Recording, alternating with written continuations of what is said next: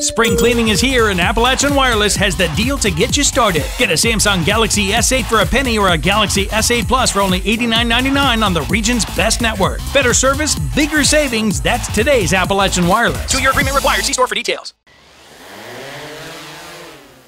There's a new set of eyes in the sky for the Pike County Emergency Management Office, and it comes in the way of a new drone.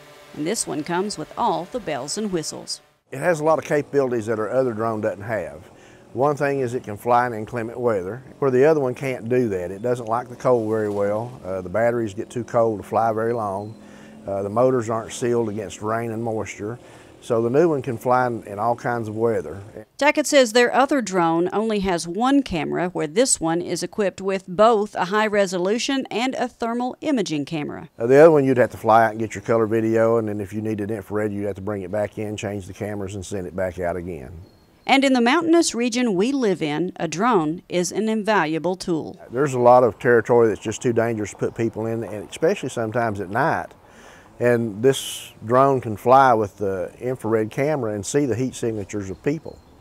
And it is especially valuable when a situation is too dangerous for an actual first responder. If we have a tanker that spills some unknown hazardous chemical, we can fly the drone in, get the placard numbers off the tanker, and it can see the extent of the spill with the video that it sends back to us. And with the monitor attached to the controller, first responders will see exactly what the camera sees. We can stream video, or be able to, from the drone all the way to the Emergency Operations Center. So the people that need to make hard decisions can see what's going on firsthand.